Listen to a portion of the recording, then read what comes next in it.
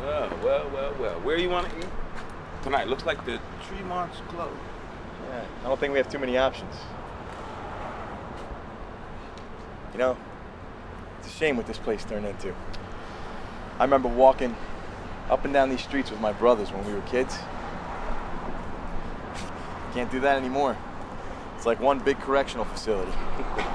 We process them in the court, they do their time, and they're right back out in the street to do it again. Yeah, that's a pretty rosy picture you paint there, Tom. It's true. 5 o'clock rolls around here on a weekday. This place is like a ghost town.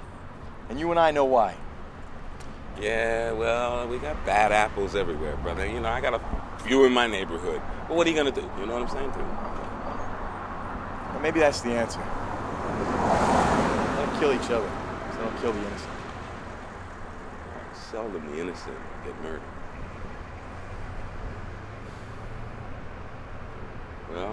Well, now it done fucked up the appetite. I'm gonna go home, see if the wife cooks something, and we're get an appetite again. You know, you wanna come by? Thanks, Alan. I'm gonna go back inside and get some stuff done. I'll see you in the morning. Yeah. Hey, Tom. Terry was one. Innocent.